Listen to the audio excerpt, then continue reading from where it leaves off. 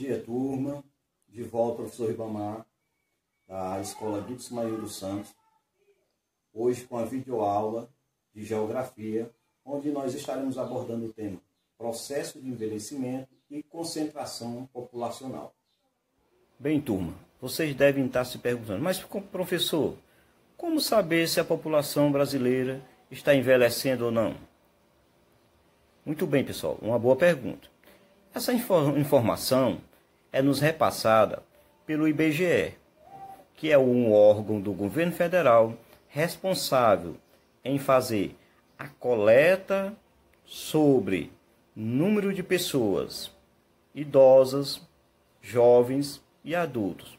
Mas não só essas informações, mas informações tais como total de pessoas empregadas, desempregadas, número de mulheres, de homens existentes no país.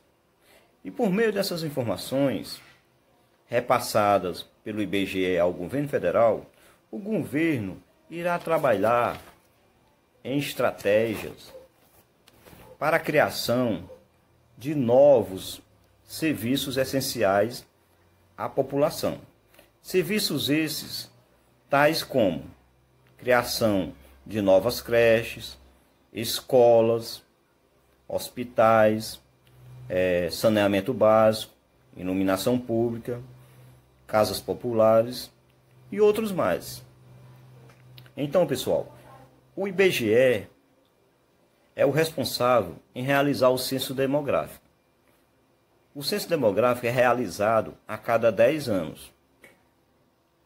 Eu queria falar para vocês aqui que este ano de 2020 nós teríamos o censo demográfico, mas não foi possível ser realizado por conta da pandemia e ficou adiado para outra oportunidade.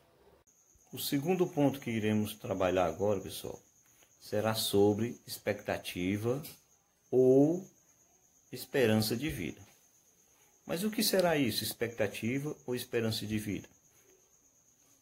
É o número de anos que uma mulher ou um homem tem de vida no Brasil. Ou seja, é quanto tempo dura essa pessoa. Mas por que será que as mulheres duram mais que os homens? Nós iremos ver agora.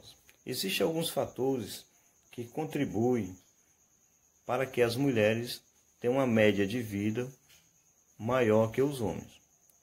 Por exemplo, as mulheres cuidam mais da saúde, já os homens evitam muitas vezes a frequentar os médicos, procurar o médico quando tem uma doença.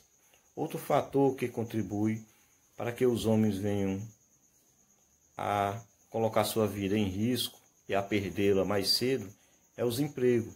Os homens trabalham em empregos mais perigosos do que as mulheres e estão fadados a perder a sua vida bem mais cedo que elas. Isso é, pessoal, expectativa ou esperança de vida. Dê uma olhada na pirâmide abaixo, que vocês irão ver que a média de vida da mulher no Brasil em relação a essa pirâmide etária é bem maior do que a dos homens, segundo essa pesquisa realizada em 2010 pelo IBGE. E agora, para finalizar, nós iremos falar sobre a distribuição da população brasileira nas regiões do Brasil. De acordo com informações do IBGE, a população brasileira está distribuída de forma desigual. Observe o mapa ao lado e vocês irão ver que existem regiões brasileiras com menos habitantes que as outras. Como exemplos, temos a região norte, que é a maior em área territorial, mas é uma das menos povoadas. Isto, turma, é o que chamamos de densidade demográfica. a divisão da população pela área de determinado local. Agora vocês irão pegar o livro Ápice de Geografia, abrir nas páginas 60 e 61 e fazer uma leitura silenciosa para se apropriar mais ainda do assunto. Em relação à atividade, veja a proposta indicada pelo professor na agenda do dia. Bem, turma, aqui encerra a nossa aula. Espero que vocês tenham entendido o conteúdo. Qualquer dúvida, retorne ao vídeo, reveja, se aproprie do seu livro, que lá também tem algumas informações sobre o conteúdo. Uma boa aula a todos e até o próximo encontro.